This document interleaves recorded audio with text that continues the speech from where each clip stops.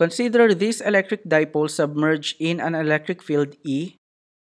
From previous video, I already introduced electric dipole moment, which has a direction from negative Q to positive Q.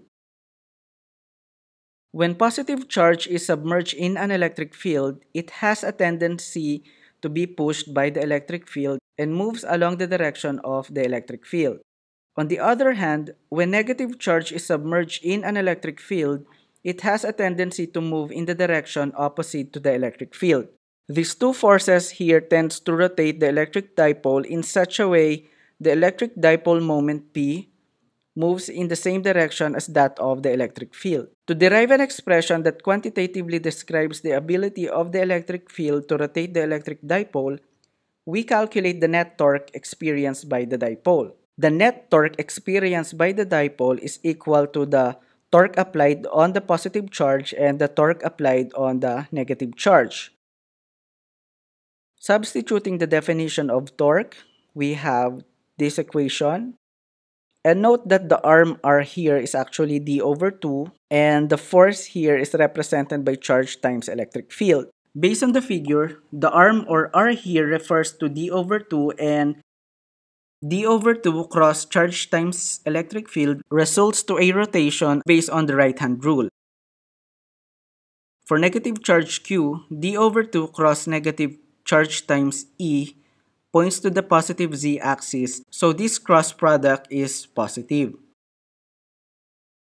Recall this property that we can extract a constant out of a cross product.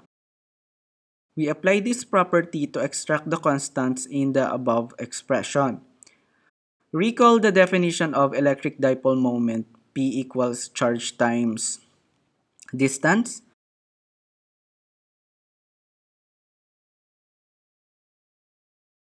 If we return to the figure, notice that the positive z-axis points out of the page.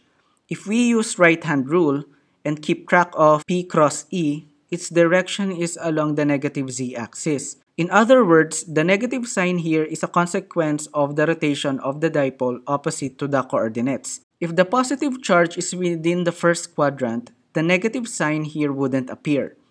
Therefore, we can drop the negative sign since this just depicts a special case where the rotation of the dipole is opposite with the positive z-axis of the randomly chosen coordinates. Ergo, the general case of the torque experienced by electric dipole due to the external field is dipole moment cross the electric field.